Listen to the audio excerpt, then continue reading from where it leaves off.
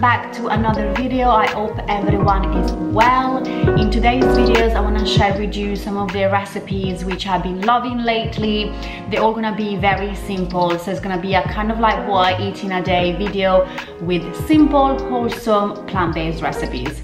My skin is still a little bit all over the place.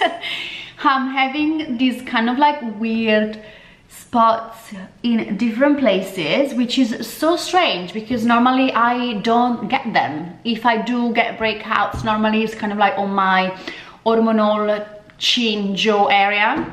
So anyway, what I've been trying to do, I've been trying to eat as healthy as I possibly can. Of course, no one is perfect. I'm definitely not perfect. Like yesterday, we were out viewing some houses and we just stopped in a pub and I had a vegan burger with chips and it wasn't even that great, but yeah, you know what I mean. I'm just trying my best when I'm at home. So I've been trying to incorporate lots of vegetables, as I said, lots of green vegetables. Especially I've been trying to juice about every other day, especially with lots of like leafy greens, kale, broccoli and all of that. And I've also been trying not to consume too much sugary sweet stuff because my skin doesn't really do well with lots of like cakes and biscuits and chocolate and all of that, although I absolutely love them. So yeah, I hope it gives you some inspiration for some very simple, healthy, wholesome meal, which hopefully your skin will thank you for as well. And I will also share with you some of my favorite skincare products which I do use when I go through kind of like a breakout phase. So yeah, just some products which I find them helpful, although I do think the only thing that really works when it comes to having a bad skin moment is just to have patience, just to be gentle with yourself, drink lots of water, eat lots of vegetables, you know, nothing groundbreaking. So it's breakfast time, so yeah, let's go make some breakfast. So for breakfast, I'm having some zucchini porridge. I do have this quite often. You probably have seen it on Instagram if you follow me there.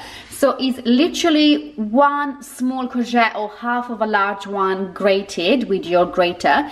And then I'll show you got some oats. You can use as much oat as you like, depends on how hungry you are. I will leave a kind of like rough recipe in the description box. And then once it starts cooking, I will obviously add some plant milk to cook it. I'm gonna also add some chia seeds and some flax seed for some healthy fats and omega-3, which are so important, especially for skin health. And then to make the porridge taste nicer, I'm gonna add some mashed or sliced ripe bananas, so it will be naturally sweet.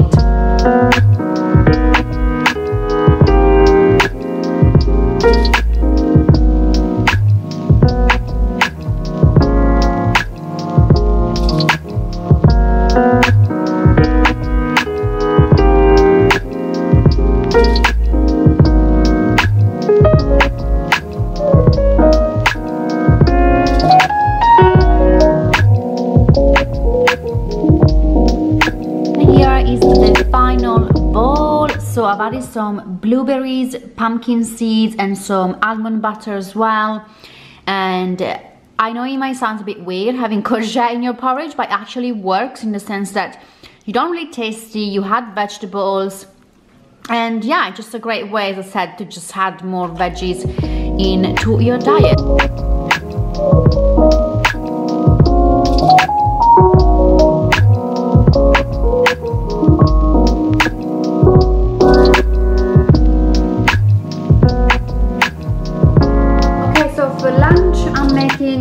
Risotto made with quinoa, maybe we can call it Quinotto, and I love this recipe because it's got so many different vegetables in it. So it's gonna have courgette and finely diced or sliced Brussels sprouts, some peas, and here I've got leek and garlic, and obviously we're gonna need some quinoa. and some veggie stock, and possibly a little bit of nutritional yeast for that kind of like cheesy flavor. But yeah, let's go and make it. As always, we're gonna start by frying gently in a little bit of oil or water, whatever you prefer, some leek, and I've got 3 chopped garlic cloves in here as well. And we're gonna saute for about 5 to 8 minutes. In a separate pan, I'm gonna cook the courgette and the shredded Brussels sprout with a little bit of oil. I've just cooked them separately because I feel like if I cook them with the risotto, they will go really mushy, whether I want to keep them, you know, quite crunchy. So I'm just gonna literally pan fry them for about 10 minutes until they're cooked. And to the risotto, to the leek and garlic, we're gonna add the quinoa.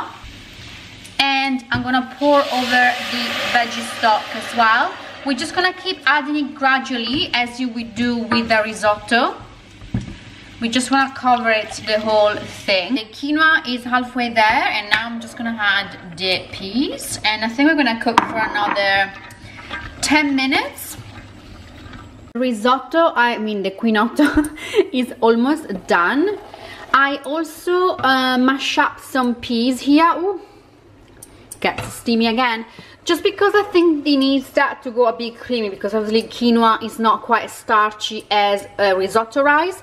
Here are the courgette and Brussels sprout, and I think I'm just gonna assemble everything together. This is what it looks now. I actually quite like the consistency. It's not as creamy as risotto because obviously there is not much starch, but I think it's quite nice texture wise. I'm gonna add a squeeze of lemon. I also added salt and pepper. Make sure you season your food properly because that can make a massive difference. And I'm actually thinking to add a little bit of coconut yogurt. I don't know whether that's a good idea or not, but I think I'm gonna try. Hopefully it will taste good.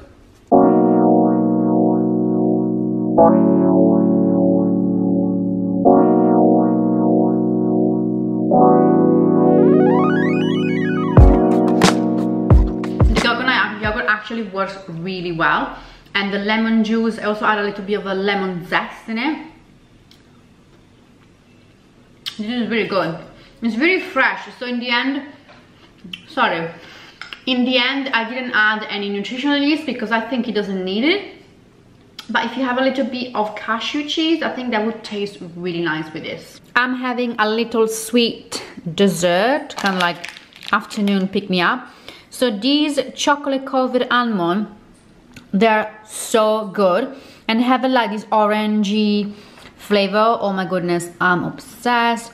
And I also have echinacea tea from Puka.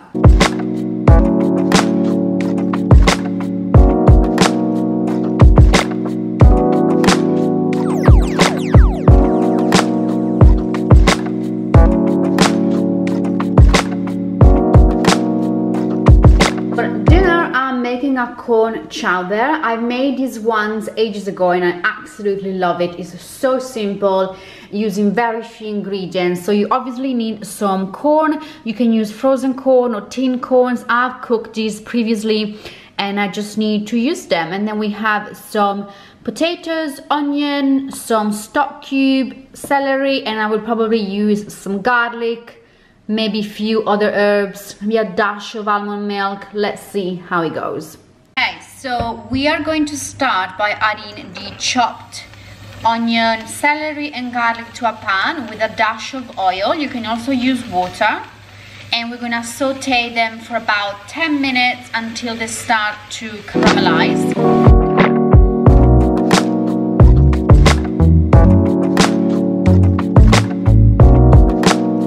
Okay, so now I've just added some chopped potatoes, and then we're gonna add the corn. You can use, as I said, frozen or tin corn, it really doesn't matter. And then we're gonna pour some veggie stock until the soup is covered. I probably will need all of them, but you can gradually add it on. And then that's kind of it for now. I think I'm just gonna leave it covered with the lid, and we're probably gonna cook it for about 20 to 25 minutes. The soup, I think it's ready. I'm just gonna add a little bit of oat milk. You can also use soy milk, sorry, just to give it a bit of a creaminess. And then I'm gonna add in some nutritional yeast. Love nutritional yeast for that kind of like cheesy flavor. Plus nutritional yeast is so good for you. It's actually really high in protein, and this one is fortified with B12 as well. The last thing that I've added was a little bit of mustard, Dijon mustard, some salt and some pepper. And now we're going to blitz it up with a hand blender. I wanted to say, just don't blitz it up completely, just partially, like that.